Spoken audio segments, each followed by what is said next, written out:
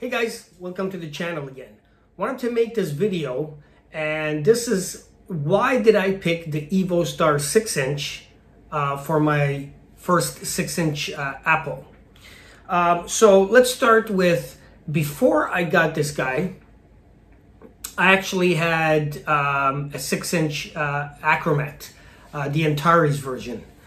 And I used quite a few of them in the past. So I've probably owned at least two Skywatcher 6-inch f8 Acromats. I own the two versions of the Antares 6-inch Acromat, and then the first one I owned was in like a 99, I think. Celestron was first to come out about that year with a 6-inch f8 Acromat. So I got this guy. It's been about 2.5 years. So I wanted to make a video, why did I pick that guy? So as far as in Canada, there isn't too many manufacturers like maybe in the US and other places. Like for instance, Meade does not make anything bigger than a 130 apochromatic. So they don't make anything bigger. Celestron doesn't even make ED or Apple scopes at all. Really, all they're making is SETs and mounts and stuff like that. That's what they're concentrating on. Lunt, I think, had almost a duplicate type of thing as the Evostar. But I believe that was made by APM, if I'm not mistaken. And APM makes also a decent 6-inch f8 refractor with a decent focuser, but they're in Germany. And so for me, I don't want to ship anything that far with the duties, taxes, customs, and exchange rate. It's just going to be crazy. So really, I like to buy stuff that's my first choice is in the Canadian market. And sometimes maybe the American market. But it depends too, the exchange rate, the customs, the border. Sometimes there is duties and taxes, and then sometimes there isn't. It's almost like a lottery. You never know when they're going to charge you.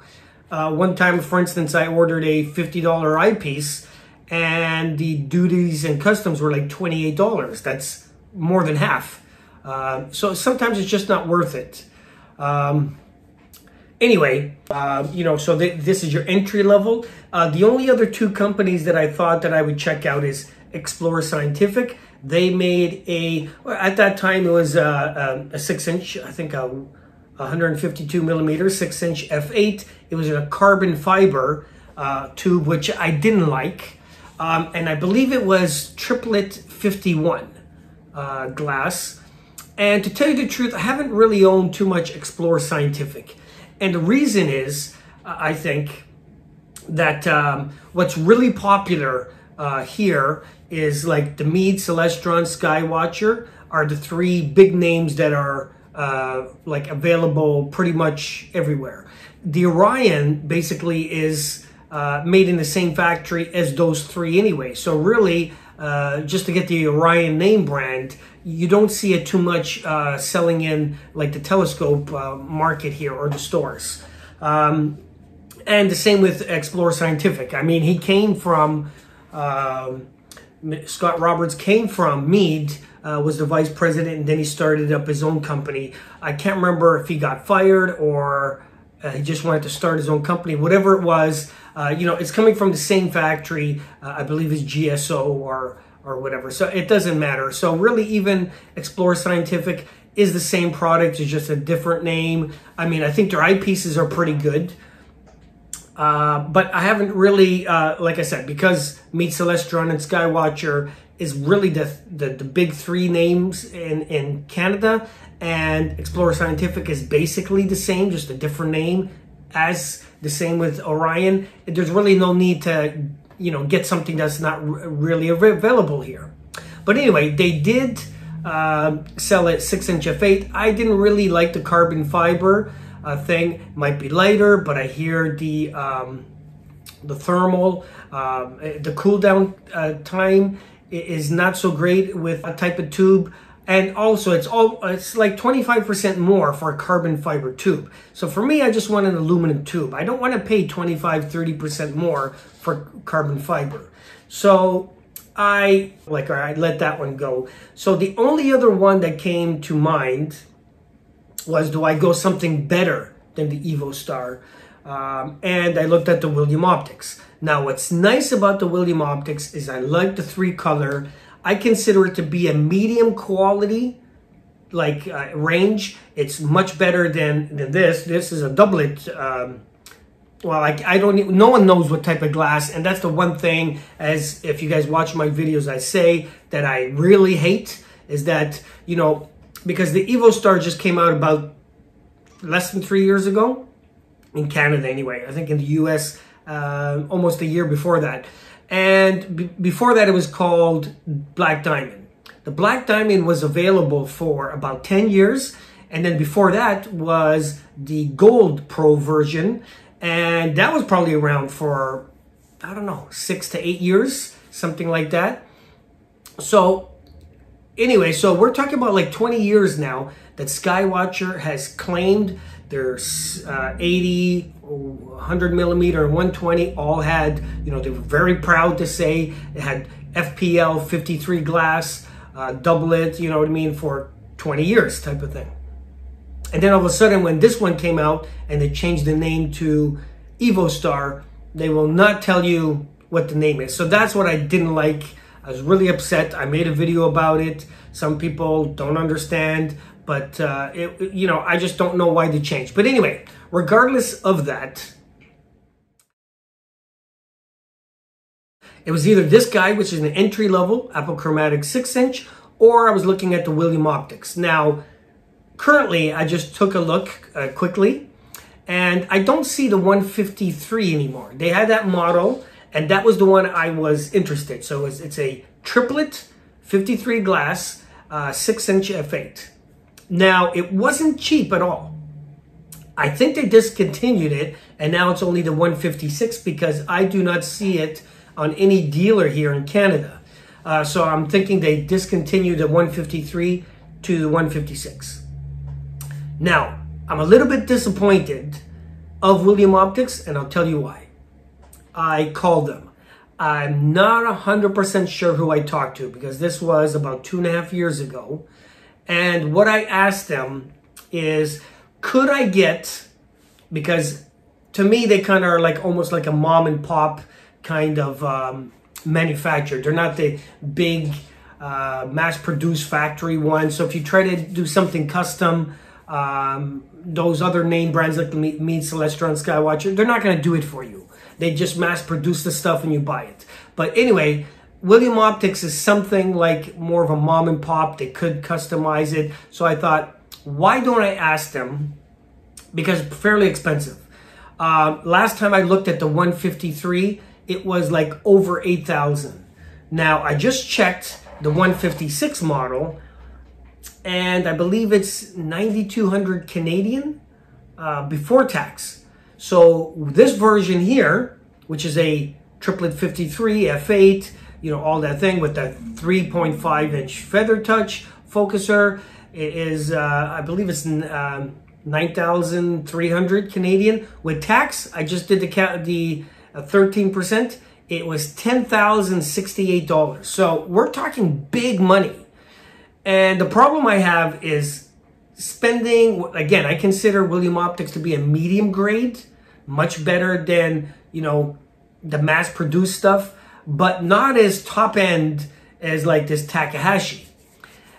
At $10,000 or over $10,000 just for the OTA, I'm thinking I can get something like this if I can find it used, and I would prefer that. It's a lot of money. But anyway, what I asked William Optic is, can they, instead of giving me the 3.5 feather touch focuser, because that model that they have is really for imaging.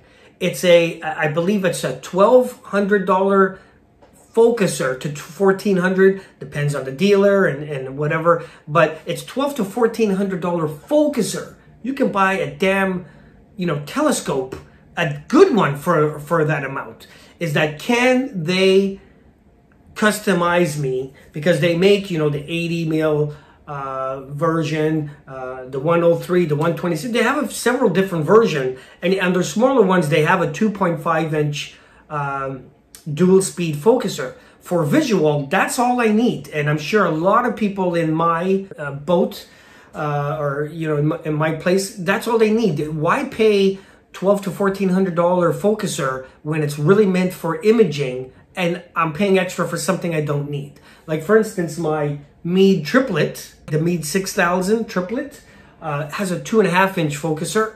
I've never needed anything more. You know, while the Evostar, that focuser sucks. It's the same as all three models that they give you. It's the most elementary focuser that you can get. But again, it's a 2 inch focuser. I'm just saying if it was better quality. But visual people don't really need anything more than a 2 inch focuser, maybe a 2.5. So I asked them, could they exchange it for me? And, you know, of course, they would have to give me an adapter plate. And the person there told me, why do I need a triplet for visual? Go buy a doublet. And I thought, like, you know, I am serious in maybe getting it. You know, I wasn't just beating around the bush, as you could tell by my telescopes. If I want something, I just didn't want to pay for something that I don't really need, and it's not really suited for my needs. And I thought, you know what, I want to buy a triplet because I want to get the best color, image quality. And it's not just the color, it's the contrast in image that sometimes you get with a triplet. Yes, it's heavier, whatever, has its ups and downs, but he told me, go buy a doublet. Why am I looking at his triplet? So I said, okay. So I didn't buy it. So that's one lost sale. So I was very disappointed in William Optics. But again, for me, a scope that's medium, what I would say medium quality with a huge focuser. My thinking is, and correct me if I'm wrong, or if you don't agree with me, let me know in the comments. Should they have like an entry level a focuser, maybe like how the Evostar, there's two versions on the 6 inch, one with the basic rings and the basic focuser, and then the more expensive one comes with heavy duty rings and a better focuser. Should William Optics have done something like that? So for the visual people that want their 6 inch triplet, you know, you just have more. I mean, their 2.5 inch focuser is not basic. It's actually, I think, medium quality. For visual, you don't even need to upgrade that thing. Maybe if they've done that, they can knock, I'm just guessing, I don't know 100%, maybe $1,000, $800 off the price. The other thing is that I thought was, you know, a little weird that maybe it's just me, but it's just, you know, I'm thinking, why doesn't William Optics make a 150, like 150 millimeter refractor? Instead, 2 years ago it was 153, now it's 156. It's bigger, it's heavier. If they just made a 150, because you're talking about a triplet 53 lens, is very expensive. That's the most expensive thing on that telescope. If they were to just make a 150 millimeter, like the Takahashi, like the Evostar, and a lot of other brands, they could probably save maybe another, you know, now you're talking 6 millimeters diameter. When you take that whole circumference of 6 millimeters, you probably can make, I would guess, like a free 73 mil William Optics free scope. Does that make sense? So if they just were to cut the blank with that left over, they can probably make the 73, a free scope that they can sell, which is almost, I don't know, $700-800, I believe, Canadian. So I just thought, you know, if they did those two things, the price could probably come down $1,500 to $2,000. Now that scope with tax is probably would be around $8,000 instead of $10,000. Maybe they would sell a lot more. That's just my thoughts. What do you guys think? Anyway, after they told me just go look for a doublet, I figure, you know what, that's fine. If they don't want my business, I'll take it somewhere else. So I figured for an entry-level 6-inch apochromatic, I'll try this guy here. I just got the basic version, which is still not cheap. It's $3,200 Canadian with taxes, like $3,600. And as you can see, after I made a couple of videos on the Takahashi 6-inch. I found it used, and I'm glad I didn't go the William Optics way, because I actually got something that's 10 times better as far as name brand quality, I think, for the same prices I would have paid for the William Optics. But anyway, that's the reason why I got this guy.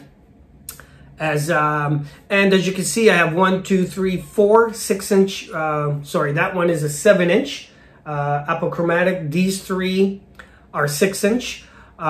So I'm probably gonna sell 2 out of the 3. I don't know which ones yet. I have to definitely test them out this year, and I'll probably end up keeping 1.